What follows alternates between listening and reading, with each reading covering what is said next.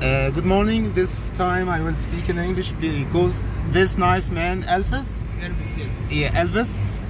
He's a Rwandan man. Yeah. Yeah. Of course, he doesn't speak Arabic, and so do I. Can't speak his language. So this is my first day ever in Rwanda. Yeah. And I want just to capture the moment with him. I really like the country, but every single step in here by thousands. Yeah. Yeah. when they say 15, they mean 15,000.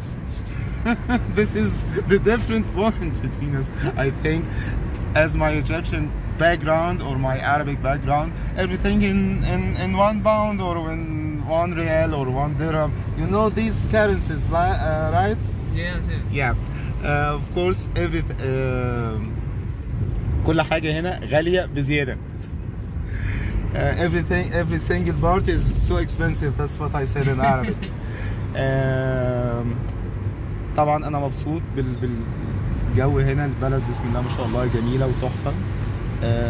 مش عارف إذا كنت أنا هعرف أقلب الكاميرا ولا لأ. دي البلد يا جماعة. I am talking about the country. I just said it's really beautiful and the Rwandan. The street is clean. People is clean. They are الناس هنا friendly.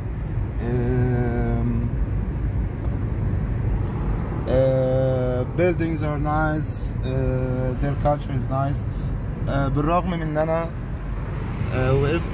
ان انا وقفت في المطار شويه، كانوا شاكين ان انا يعني انا داخل جاي بعمل ايه ولا جاي بتكلم على ايه.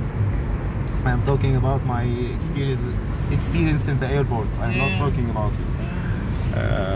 بس انا مش حابب ان هو يحس ان انا بتكلم عليه بلغه هو ممكن ما يبقاش فاهمها يعني. بسم الله الرحمن الرحيم. ان شاء الله تبقى تجربه ظريفه واقدر ان انا اعمل بزنس هنا. والله المستعان ان شاء الله مع فيديوهات تانية.